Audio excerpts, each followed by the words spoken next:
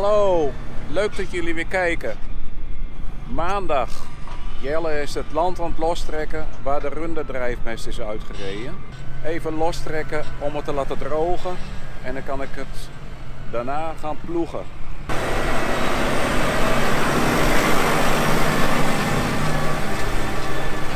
Vorig jaar om deze tijd was al het land al geploegd op de lichte grond. Dit is het lelieland en Jelle en Essel zijn nu het land aan het lostrekken zodat het harder en sneller droogt.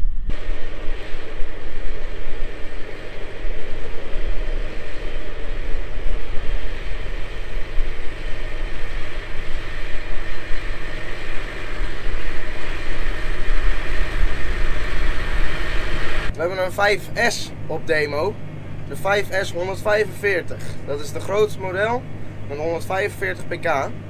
Er zit ook ingebouwde GPS op en het ziet er toch wel heel mooi uit.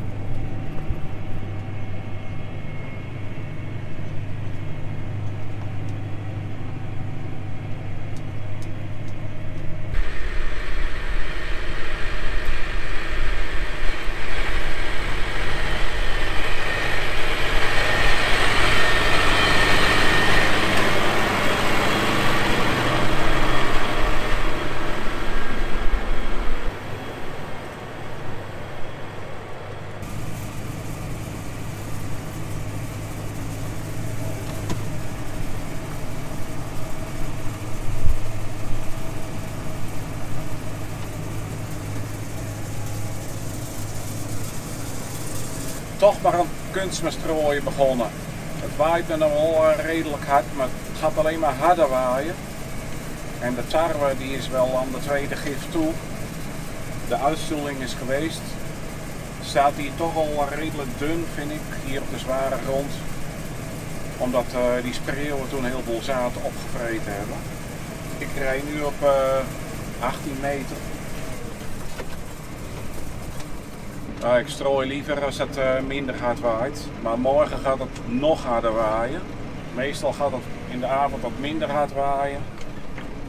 Het zit er nu nog niet echt in.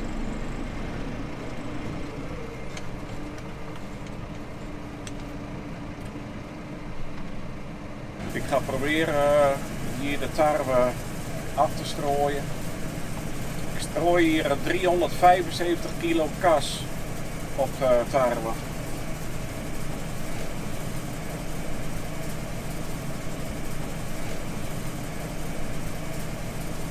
Goedemorgen, woensdagmorgen, kunstmestrooien waar de uien komen.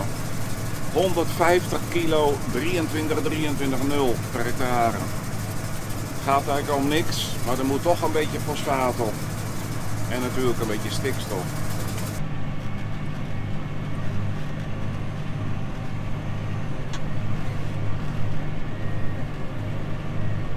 Ik had gehoopt om te kunnen uien zaaien en bieten zaaien, maar het is nog behoorlijk nat in de grond. De bovenlaag lijkt wel droog, maar onderin plakt het nog. Ik ben bang dat je de grond indrukt en de structuur verpest. Dus vandaar dat ik nu ben begonnen met ploegen.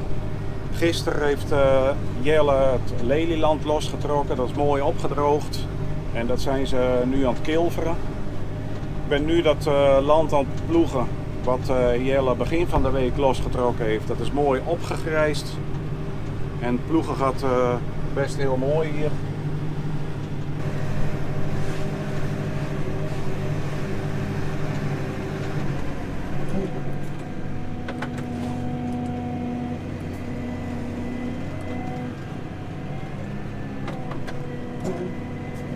Ja, ze hebben het morgen wat over regen. Ik hoop niet te veel.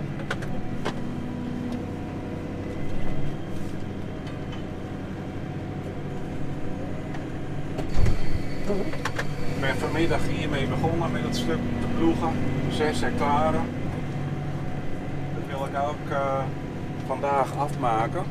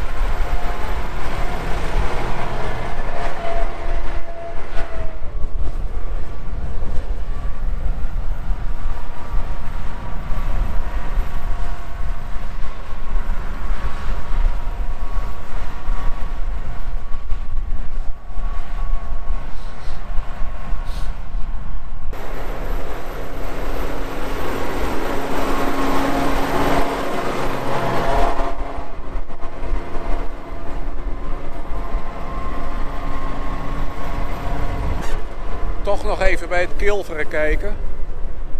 Jelle die gaat hier nu het land met een 4-poot lostrekken. Even instellen en dan ga ik weer verder met ploegen.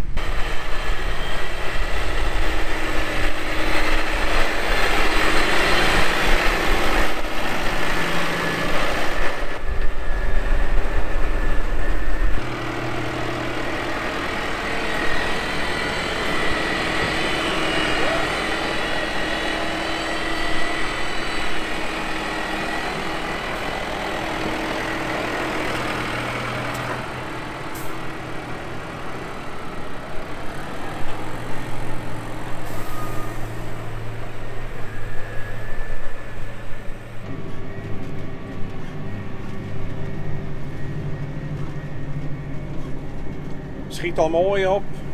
Het is nu 19 minuten voor 9. De zon gaat onder. Dan mogen jullie raden welke dag het is vandaag. Ik ga dit stukje nog even afmaken. Het is tot dat groene perceel. Als alles heel blijft, gaat dat lukken.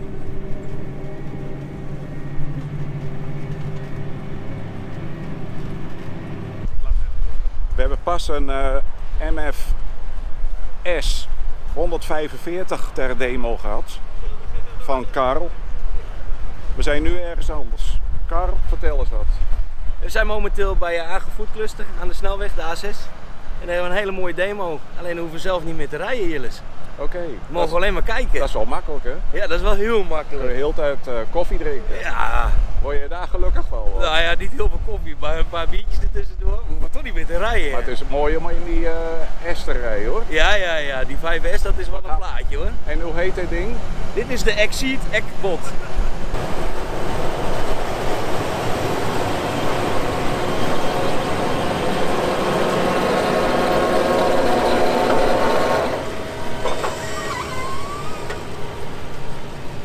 Het schijnt wel even programmeren te wezen. Ze zetten lijnen uit, digitaal natuurlijk. En daarna maakt hij zijn rondjes.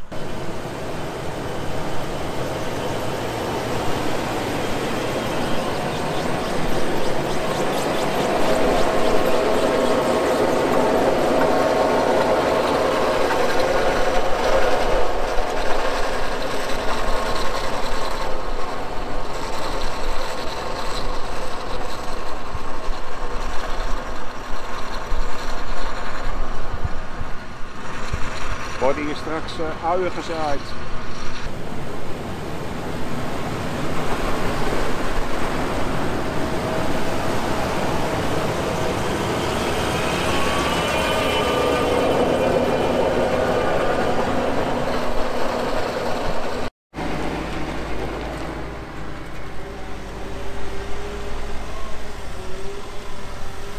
Champost rooien, waar de aardappels komen.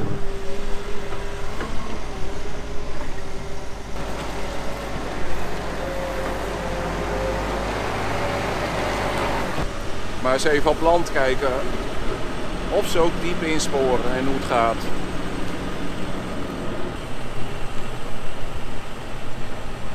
Het land is mooi opgedroogd na het lostrekken.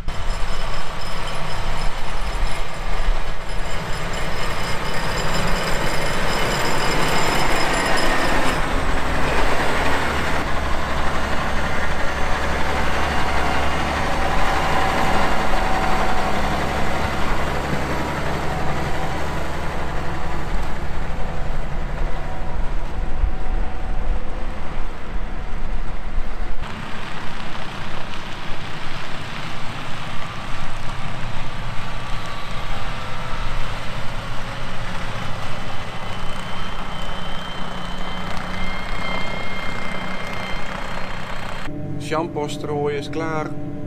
Sporen losmaken en de champost inwerken. Dit was hem weer voor deze week. Bedankt voor het kijken en tot de volgende vlog.